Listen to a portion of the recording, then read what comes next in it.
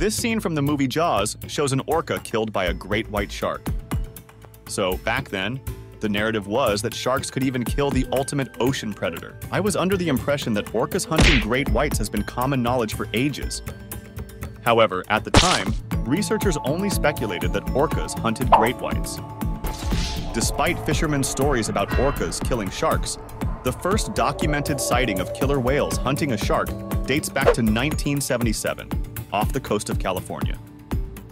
Since then, documented instances of orcas attacking white sharks have increased, with many dead great white sharks with orca bite marks washing ashore. Additionally, drones have recorded several scenes of orcas hunting white sharks. Despite orcas having an obvious advantage, the opening Jaws scene poses an interesting question. Can great white sharks fight back? And if they do, what are the odds of them winning?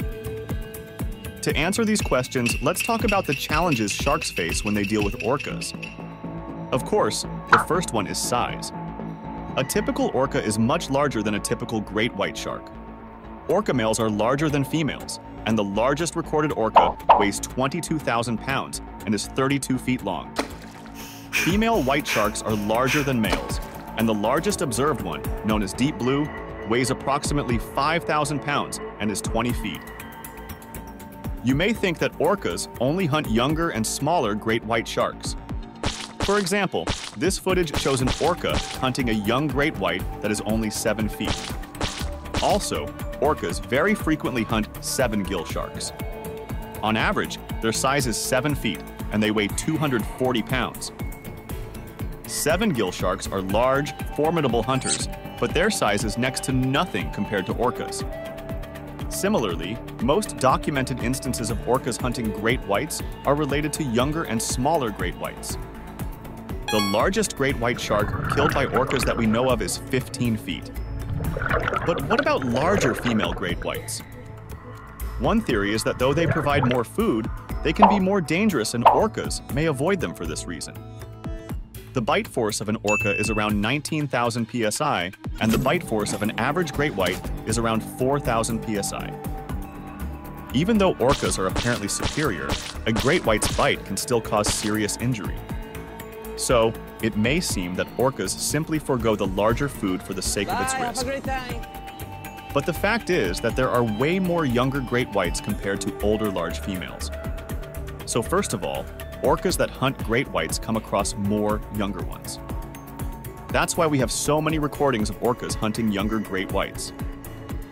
Also, older and larger sharks are more experienced, so they may avoid instances of conflict to save themselves.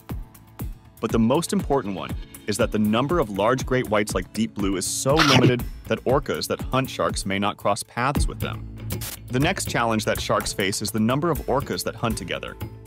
Typically, orca pods consist of 5 to 30 or more members. However, orcas that hunt sharks usually form much smaller pods. For example, drone footage captured in 2022 shows only 5 orcas hunting a shark. While this smaller pod size might seem fortunate for sharks, it is still too much for a shark to handle. The most notorious shark killers are 2 adult male orcas named Port and Starboard. We don't know much about their past, but they moved off the coast of South Africa in 2015. Soon after their arrival, numerous dead sharks began washing ashore. In one instance, 17 dead 7-gill sharks were found, and in another instance, 5 dead great white sharks washed ashore. All these dead sharks had one thing in common. Their livers were removed with surgical precision, and the rest of their bodies were left intact.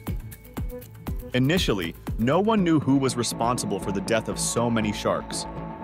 But then, whale-watching boats reported seeing orcas hunting sharks. We know that orcas are very picky about their food and have very specific diets. For example, southern resident killer whales only eat Chinook salmon, even though other salmon species are more abundant in their habitat. Similarly, orcas that hunt sharks have a very specific diet and only eat their livers. It's because the liver is where sharks store their fat, which is a great source of energy for orcas. But how do we know that Port and Starboard were the murderers? Both orcas have bent dorsal fins, which is uncommon in wild orcas. This condition is likely due to their diet, as they feed exclusively on shark liver, which lacks the calcium needed for strong, upright fins. Additionally, eyewitnesses and recently recorded videos have shown them hunting great white sharks. Now, let's get back to sharks' problem of orcas hunting in large groups.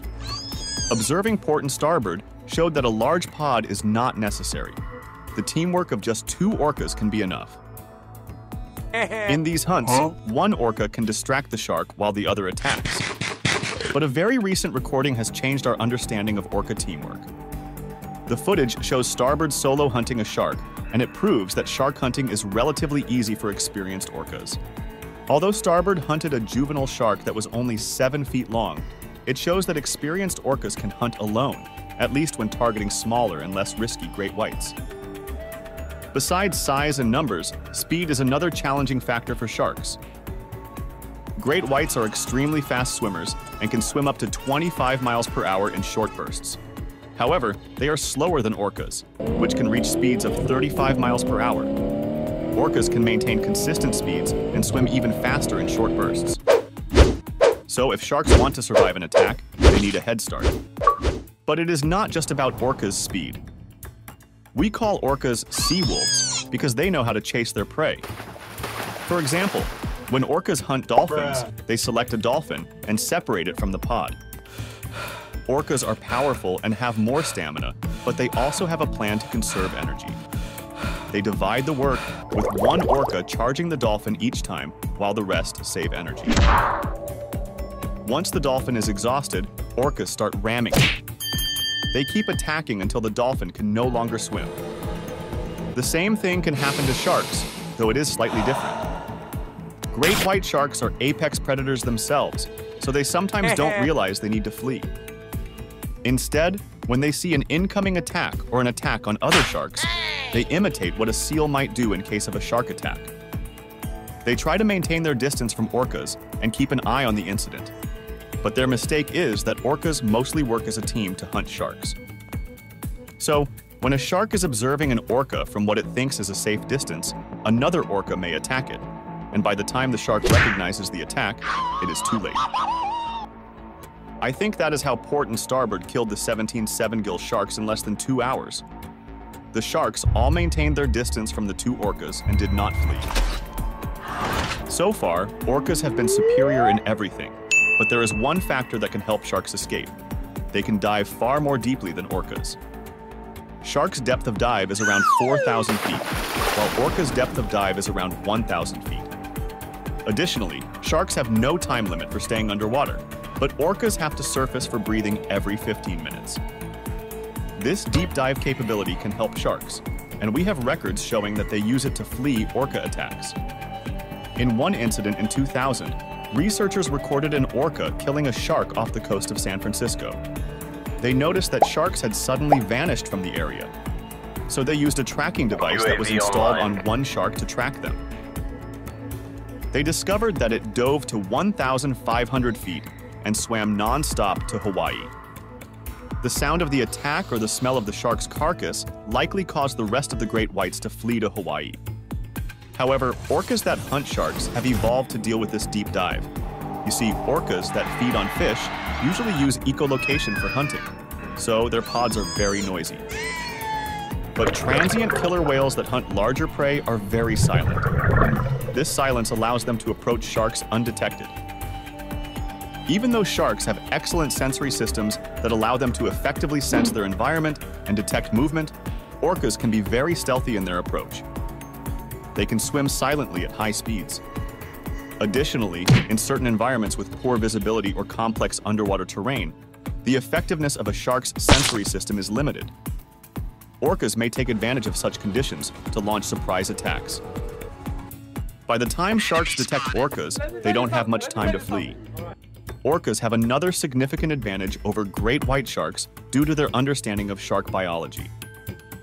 They are familiar with the fact that flipping a shark upside down induces a state known as tonic immobility and temporarily paralyzes sharks. This knowledge allows orcas to effectively neutralize and prey on great white sharks with minimal resistance. I know that I have talked a lot about how orcas are superior in hunting sharks, But our video tries to answer if sharks can fight back. So, do we have any evidence of sharks fighting back? Actually, there are a couple of documented instances of shark survival. In the first instance, researchers found bite marks on a false bay great white shark that was photographed in 2017. Based on the shape of the bite, researchers are pretty sure that it is from an orca. In a paper published in 2023, the paper suggests that the bite mark is from port and starboard. The author says that there are few known orcas attacking sharks in the region. Also, port and starboard were active in the region in 2017, so it is very possible that they attacked the photographed shark. The paper states that apart from the rake marks, this photographed shark appeared to be perfectly fine, swimming normally and being very active and fast. So it can potentially be evidence that sharks may fight back and orcas are not successful every time. Even though it is the only reported case in the scientific literature, the author believes that more such cases will be reported. I found another case of a shark that survived an orca attack reported by National Geographic. In a documentary named Orcas versus Great Whites, National Geographic shows a great white that has bite marks on its dorsal fin. Marine biologists say that these bite marks definitely belong to orcas. Now the question is, how did these sharks survive the attack? The female survivor was 11.5 feet long in 2017. It is larger than usual orca prey, but not so large that it can pose a threat to orcas. The male shark in National Geographic is also larger than average sharks, but it is relatively small compared to orcas. Apparently, both of these sharks had a close confrontation. So the question is, how did they survive? There are many possibilities. For example, the orca might have had to surface to breathe, allowing the sharks to escape. But one theory is that sharks can be territorial, so they stood their ground. National Geographic tested this theory in another documentary. They played different sounds to see the sharks' reactions. When they played humpback whale sounds, sharks approached the sound source because they saw humpback calves as a food source. Then they played orca calls from fish-eating orcas in California, and the sharks didn't react to the call. Finally, they played New Zealand's shark-eating orca calls. Great whites were familiar with the calls as they had heard them before, so they immediately fled. But out of nowhere, a big female great white showed up. This could be a sign that larger territorial sharks stand their ground and fight back to force orcas out of their territory. Oh, hell no! Even though orcas, with all their superiority, can hunt these sharks that fight back, they are risk-averse. They know a bite from an aggressive shark can cause significant harm. So it may be a possibility that these territorial sharks can deter orcas. Now the question is how serious this shark's aggressiveness can be. I searched the literature and found that there have been several documented instances of shark bite marks on orcas. These bite marks are usually found during necropsies of deceased orcas or on live orcas during health assessments and photographic documentation. Some of these bite marks can be from the scavenging behavior of sharks, trying to snatch a piece of dead or dying orcas. But for the bite marks on live orcas, sources say that these marks are from sharks trying to bite young or injured orcas. All these documented cases indicate that the bite marks are typically superficial and do not significantly impact the orca's health or survival. These bites are generally not fatal due to the orca's size, thick skin, and social behaviors, which often provide protection against such attacks. My search did not reveal any instances of a healthy orca, even juvenile ones, being killed by sharks. I searched a lot and checked all the resources available to see if sharks can fight back, and the only evidence is the superficial bite marks, the two sharks that survived an orca attack, and the large female shark that approached when she heard the call of shark-eating orcas. So I must say that great white sharks, even if they fight back, stand minimal chance to defend themselves or hurt orcas. This may disappoint some shark lovers, but I think the best chance that sharks have is to dive deep and flee from orcas. If you enjoyed this video and want to learn more about orcas, watch this video that shows how talented orcas are and how they use different hunting strategies to hunt literally anything they like. Before concluding the video, here is a disclaimer. I just tried to answer the question based on available anecdotal evidence. Of course, we don't have the answers to all the questions. Also, I am not a marine biologist. I am just a big fan of killer whales. So give more weight to the entertaining side of this video and remain skeptical about the answer to the question of whether sharks can fight back.